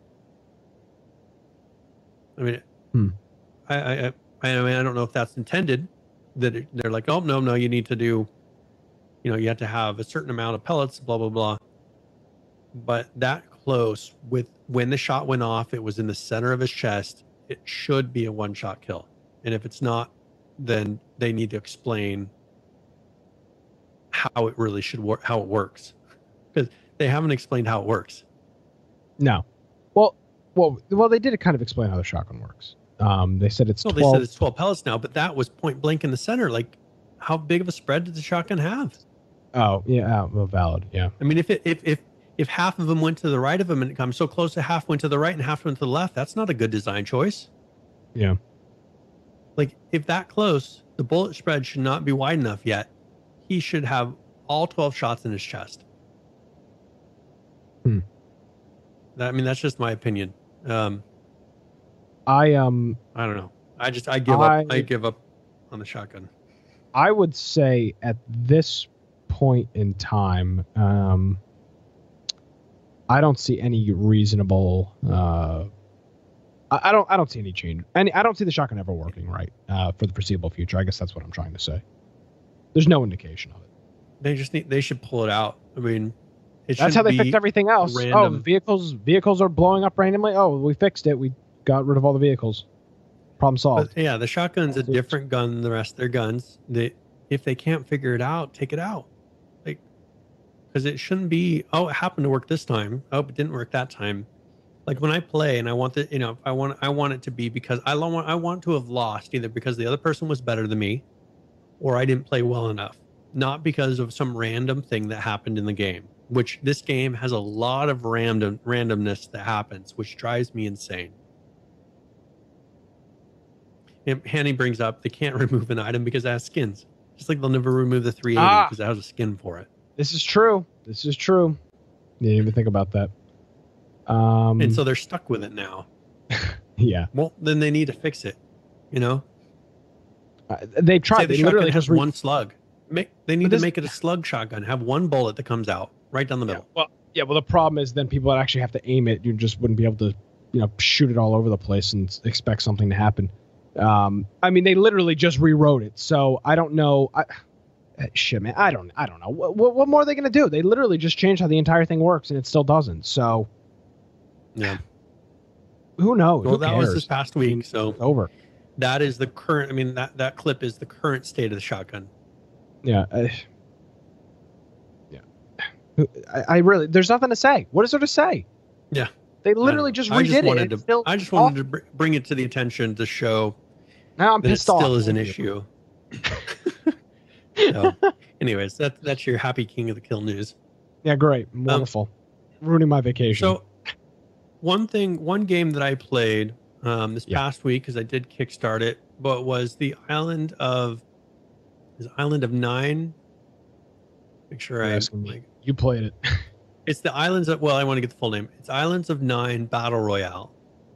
And the issue is to play it in this pre-alpha test, I had to agree to an NDA. So I can't talk about the specifics of the Island of 9, but I guess I'll just give some general What's the feedback. Game? Not without giving away any details. What's the game first? What is this game? What is it? Is it PlayerUnknown's Battlegrounds? What is this thing? So it's an online competitive first-person shooter inspired by works such as Battle Royale and the Hunger Games. It's 100 players per match. This is off their website, so these are things that I can say. 100 players per match with 3 ever-shrinking arenas. So there are 3 different arenas that I think in the test there was only 1, if I remember correctly, but they'll have 3. You drop in, find a weapon, and stay alive. And it's a fight down to the last player. They'll have multiple game modes, so not everyone's a lone wolf. Team up with a friend in double mode, or queue up as a 5-man team. 3 large-scale maps. Skill-based rewards, so rare armor sets, weapon skins, game currency, and more depending on how long you can outlast the competition. And then, and one thing, I'm trying to think of what I can say. They will have a player betting system, or so you can bet on individual players or teams, and then you can spend those winnings on the new armor pieces or weapon skins at the in-game store. One thing I will say is that the lobby area, and I think I can get away from this, the lobby area was one of the most fun parts of the game. I'm not going to say why. I'm not going to say anything else other than I had some of the most fun in the lobby than out of the whole game. So that'll be cool. I'll see when I can. No, the game was fun as well, but the lobby was really cool. So, but I'll look at the NDA and see if there's at what point that will be released or when. I can play every weekend. So right now the tests are open each weekend, so I'll be able to play again this weekend. But I'll take a look and see how long the NDA will be in effect. And so, so we'll see at what point I might be able to stream it on our channel, or at least show some clips of what the game was like, because it was fun. But I just, with the NDA, I couldn't record anything. I couldn't take any screenshots. I can't tell you about specific element. I could, but I don't want to get in trouble. Yeah. So. Hey, we're a big successful podcast. We get around the rules. Yeah, I'm sure they'll just be like, "Oh yeah, you guys talked about it. That's fine." But yeah, this is a game that I kickstarted probably 6 months plus ago, maybe almost a year ago. Now there were a lot of people in there that have been in the private tests that have been playing it for months, and so they just opened it up to this tier of the Kickstarter being able to play it now. So if you kickstarted that game, you may want to check your emails, because you may have a code that you can redeem on Steam and play on these weekend tests. Cool. So very good. So anyways, yeah, that's something to look forward to. But I can say, they are doing a very good job for what they've done so far. There weren't any really obvious bugs. There weren't any major problems. And so that is a really good sign that it seems like they're actually putting in their time and doing the game right. So we will go into it more later. Yeah. All right. Let's. We got one more game you want to go into, and then we can do a tip of the week. Yeah. Do you want to do whatever you want? We can do either Unturned, Black Death. Unturned. It's up to you. Let's do the Black Death. Unturned. I looked at the Unturned update really quick. A lot of it was stuff for. They're working on helping modders and developers and stuff do stuff. They added a couple hotkeys. And they're working on some stuff with a new map, but there wasn't anything specific. It's all in preparation for that. Absolutely, yeah. It's been the trend for the past couple months. Has been them. I should say him, Nelson, working on giving modders access to almost every tool available to make cool stuff inside the game. Yep. So the Black Death, this is something where they've been releasing. I mean, there was a long period of time where they didn't release anything. That was the time when I said, don't touch this game. But they've been pretty consistently now releasing updates over the last few months.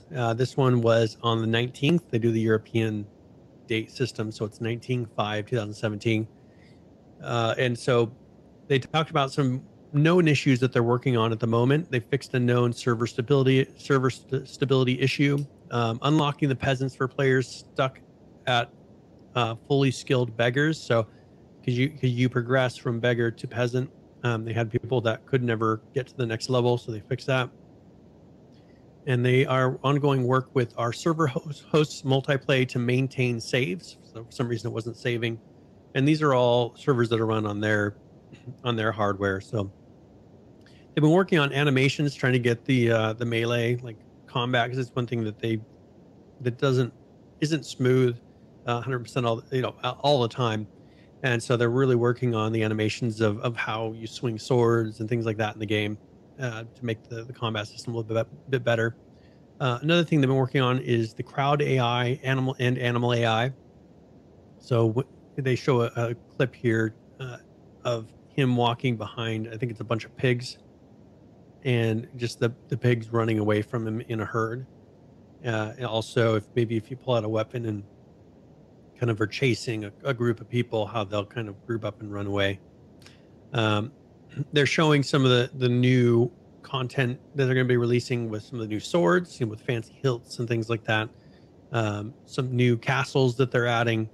They're really good job of fixing the AI or the UI. The UI looks much better. They've been doing, because that's one thing that's for a lot of games is really tough. They've really put in some work. They must have gotten a pretty good UI guy, because they've been doing a really good job of making the game much prettier, much more usable inside. And then they've added a Steam guide for housing, and then they've added a Steam guide, using the wiki that you can go through just to kind of give you a heads up of how to play the game. So that's pretty much the Black Death or the main post they did. That, and then they also did a hot fix after that, which mostly was just fixing some of the bugs from that update. Stabilizing server-side profession, unlocking AI doesn't fly away anymore when collided with. Just a lot of fixes like that. So they are, and this was on the 16th. So that first one, I think, was put out on the 19th. So yeah, so this was the hot fix they did. And then this update was the one that I read first, was things that they were still working on and what to expect in the next patch. So this game, I think, is at a point now, and I've said it before, I think they're at a point where it is worth getting. Like, you will actually have stuff to do if you buy the game.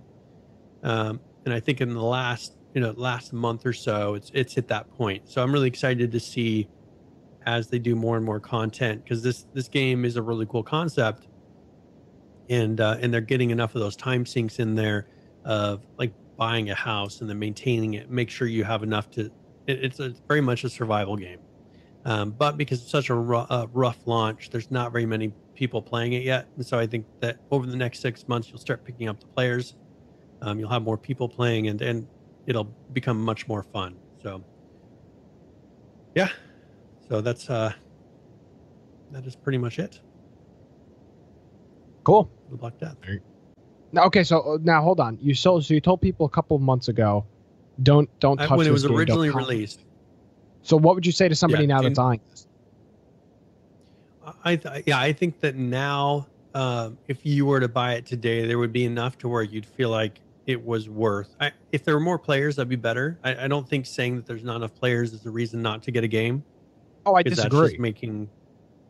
Well, but I think if it's now to a point where even if it was on one server, you got 50 people to play it. Okay. Yeah. For you, it would be a good enough game. I mean, that's the thing, is you only need your server to have a decent number of people. So If you can get a server that has a decent enough number of people on there, I think it definitely would be worth it. But the problem is most of the servers have 10 people. So let's say you got 10 people to play, it would be a lot of fun. Would you recommend this game to somebody right now? Yeah, I would. Especially, because then I have somebody to play with. This game would be a lot of fun to play with a couple other people. You know what I'm saying? Like, yeah, no, I got you. If I had a couple other people to play with, this game would be a lot of fun. And it is. I enjoy playing it, but I'm not getting the full experience that I think this game could have if I had some other people as well. Cool. So, yeah, that's good stuff. All right. So, Unturned, you're more than welcome to go check out the patch notes. We'll have a link to it that you can go through, but it's just some additions that they did, fixes and tweaks. One thing I will mention as a note on that, though, he said all the objects, nature assets, and vehicles on my to-do list for the new map are done. So, cool. So I'm assuming that means that they will fairly soon be releasing that new map. Yeah. So we'll probably see that in the next couple of weeks, next month. Yeah, I would imagine so. Do we have another game to give away? Yes, so I will go ahead and open up a new points raffle. So this is going to be exclamation point giveaway. We'll do another 30 points. And for this game, we'll give away a copy of Dirt Rally. Oh, cool. And so, Yeah, so Dirt Rally, I will pull up. I'll put a Steam link in there so you can check it out. But yeah, so this is a racer game. It's currently $60 on which who knows? I mean, that's if you buy it right now, $60. But it's Dirt Rally, and I'll put a link to the Steam page so you can check it out. Exclamation point giveaway, and you can enter for that. We'll give away right before the end of the show. Yeah, and I don't have current players this week as I'm remote, and it's not the easiest thing to set up and configure. But I do want to mention that Battlegrounds, every single week, I believe, besides the first week the game launched, every week has been an all-time high player count. So 2 days ago, which would have been Sunday, they had 186,916 concurrent players. So they are rapidly approaching that 200,000 mark. I would imagine within the next couple of weeks it's going to be there. Cool. Yeah, I mean, they've done very impressive things with their numbers of players, and I mean, more power to them. I think that they've done a really good job of not having bugs. You know, there are bugs, but you know, releasing and saying and acknowledging them on Twitter, which is a huge thing, because when they have a problem, they'll say, "Hey, we see this problem," or when they fix it, they do a very clear explanation of what the problem was. And I think that's a big thing for having people being comfortable that you are doing things, even if they don't hear from you. Because remember when we had 2 weeks or 3 weeks of not really hearing anything. Yeah. They've come back and they put out a really good update. I think that they didn't make any excuses. They didn't say, oh, it's fine. They followed up a kind of like a 2-week period of silence with a good patch. And I think that I think that's a good sign. That's what they need to do. And I think that this game, from everything that I've seen, I don't see that it's going to be dropping in popularity. Like, I don't see anything. It's like, oh, this is the death knell, or it's going to start slowing down. For me, it's still a lot of fun. And I'm not constantly. That's the thing that drives me crazy. That I just always am raging at the end of an H1Z1 night. Is that I run into bugs, or the shotgun didn't work, or whatever it is, a hacker came in and killed us all. Like, those type of things just make me not want to play. And I don't run into those. I can play a full night of Battlegrounds and not run into that problem. And I think that that's one of the reasons that it's been so successful. So I can't disagree with you. I mean, I can't disagree with you at all. Not current players. Probably tip of the week. I don't have the intro. Okay. But what? Yeah, I could, but it's going to be very loud because I cannot control that. I cannot control that fader. So it would be. I mean, unless people want their car speakers to be blown out, which I thought was probably not the best idea. I'd say we just roll into it. All right. So I will just do a little bit of a talking intro into the tip of the week. How about that? Yeah, sure, that works. Okay, so tip of the week, so I go through and I will give a tip either for a specific game, or maybe I'll give a tip for gaming in general. This week, I'm going to be giving a tip on Battlegrounds. So in Battlegrounds, now with this tip, this was given to us by Saul Greatman from our chat, and he's a fan of the show. And he actually gave me a Reddit post that was put together by xtyler73 that had a ton of really helpful tips for Battlegrounds. And so what we'll do is have a link to this, and it has a video that goes through a lot of these things. I think it's probably about a 15-minute video that goes through all these different tips. I'm not going to be going through it, but I just kind of picked out a few of the really good ones. But we'll have a link to where you can check that out, watch the video for yourself, and let us know if you found some of them helpful, or maybe there's some of them that I'm not going to bring up today that you say, hey, that's a really good tip. I would encourage you to maybe email us, send us a message, just to let us know, and maybe it's one that I can bring up during tip of the week. So in here, some of them that people don't, and I don't know if this is a bug, maybe this is something that will change, but you can jump higher than normal by pressing jump, crouch, and W all at the same time. I'm always pushing shift, trying to run and jump, but if you press jump, crouch and W all at the same time, you will jump higher than normal. Another thing that doesn't make it doesn't seem to always work, and maybe I'm not pressing the right things, but pressing C will make you dive in the water. I'm always holding down and kind of aiming down, and eventually goes underwater. But one trick that you can do to instantly go underwater is to press C. It'll make you dive down, and then pressing spacebar will make you rise up again. So this is easier than moving your mouse all the way up and down, which is what I've been doing. So this is really helpful, because it gets frustrating when someone's shooting at you and you're in the water and you're struggling to go under the water. And then another tip here is all levels of vests give a capacity boost of plus 50. So upgrading your level of vest doesn't increase the amount of items you can carry. So even if you get the level 1 vest, that is a plus 50 to your carrying capacity, just the same as the level 3 vest. So getting the higher levels, so to the level 2 and the level 3, will not give you additional space beyond that.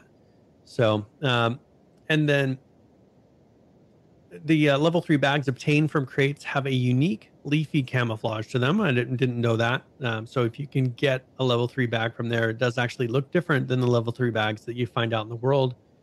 And then going into first person can sometimes help you see the plane or crate easier. So yeah, so they talk about switching back and forth, and there's probably I'd say about 30 different tips in here that you can go check out. It's a full video where he goes through them all. But as I said, I will have a link to the original post, which then has a link to the YouTube video, and you're more than welcome to go check it out for yourself. And so that is tip of the week.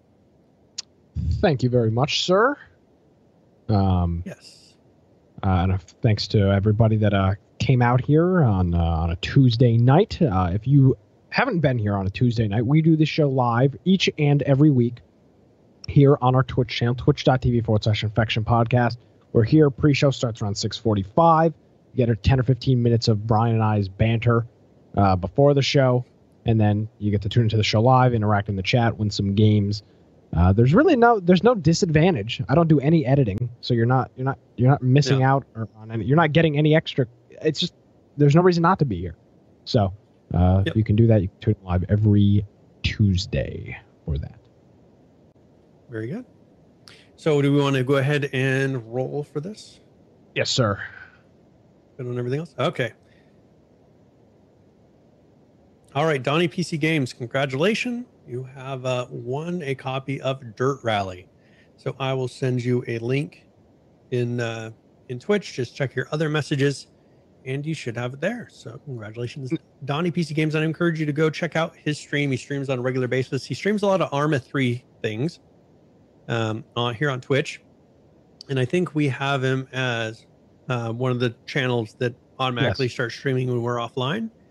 So when he is streaming, you may see him show up on our channel every once in a while. So I encourage you to go check out his channel, give him a follow, and support him as well. So yeah. Now I hope he realized when he signed up for the giveaway that if he won, he has to stream this game, or Brian will get very upset. So Donnie, make sure you stream the game, or Brian will be heartbroken.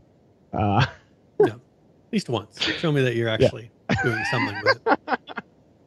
So yeah, you can follow him on Twitch at Donnie, DONNIE PC Games with an S. You check him out. Let's see, Brian. What else do we? What's the game of the week again? So for game of the week, we will be doing Friday the 13th, unless everything is broken, and for some reason it didn't get released. But, possible. Yeah. So I would say, just make sure that, we'll see. If for some reason it doesn't, I'm sure everybody will fall back to Battlegrounds, but we will plan on doing Friday the 13th. And if you don't have it, make sure that you get it purchased. Yeah, I was able to play it some today, and it worked. Yeah. I'll be able to stream it more tomorrow. I'm under NDA or embargo or whatever with that one as well until tomorrow. I think tomorrow morning I'll be able to actually talk about it, maybe stream. So then I'll be able to tell you or show We you get it. how the game works. You're so important. You're a big shot podcast. We get it. Yeah. You're so busy. You got all the hookups. You got all the connections. Yeah, not exactly what I was going for, but Brian, where can people find you, and where can people find your website, Brian? You got some new blog posts out. Yeah, if you want to find me on Twitter, at Boise Computer, and I check that. I'm logged in probably half the time to my infection account, and then half the time on my personal one. But if you want to tweet me something directly that's not necessarily even gaming related or not to the podcast itself, you're more than welcome to tweet me at Boise Computer. That's BOISE. And then my blog is Bite of Tech, BITE of tech.com. And I've just been writing some more nerdy hosting Linuxy things. And so if you're into tech, I do have other articles that aren't specific to hosting. And I'm going to be attempting to just kind of write a little bit more as we go on through the year, put more content on there. So you're more welcome to follow that blog, biteoftech.com. If you don't follow our Discord group, if you don't follow our Steam group, go to our website, infectionpodcast.com. On the right-hand side, we have places that you can join our Steam group. You can join our Discord channel. Also, we have towards the bottom of the right-hand side, we have a link that takes you to a lot of the different, like TuneIn, just a lot of different places that you can find our audio version of the stream, and maybe listen to it while you're on the road, maybe while you're at work. So if you go to our website on the right-hand side at the bottom, also I encourage you, if you use an app to listen to maybe other podcasts, but for some reason our podcast isn't on that app, let us know, because I like to go in and make sure that we're listed everywhere and that we're listed properly. So if for some reason maybe you don't have the right number of, it doesn't have the right number of episodes, or for some reason not everything is listed there, I really encourage you to let us know so that we can make sure that that we're reaching all the places we can possibly reach. And that's all on the right-hand side. So make sure, and also our YouTube channel is on there as well. So maybe you do listen to us in the podcast form. I still would encourage you to go and subscribe to us on YouTube, and just, those are easy ways to support the show and to let us know that you listen. So, and that's encouraging to us as well. So yes. Thank you very much, Brian. We'll be announcing our next board game, Saturday board game event in a couple of days here. It will, just so everybody can mark their calendars, it's going to take place on Saturday, June 10th. We're going to figure out what game we will play. It'll be sometime in the late afternoon or into the evening. We'll announce all those details probably in the next week or two here. Of course, join our Discord. You can jump in on the Friday night game night, Friday the 13th. And I'm sure there's people playing Battlegrounds in there right now. And that if there's not right now, there will be after the show. People are absolutely loving that game, which is super cool. There's 3 people playing it right now. So there are, if you're looking for people to play Battlegrounds with, excellent group to go in, because we have people any time of the day ready to play from all different types of time zones. Absolutely. So you can do all that stuff. And then, of course, our website, you can find a whole bunch of links there. So, Brian, thank you very much. And we will see you next Tuesday.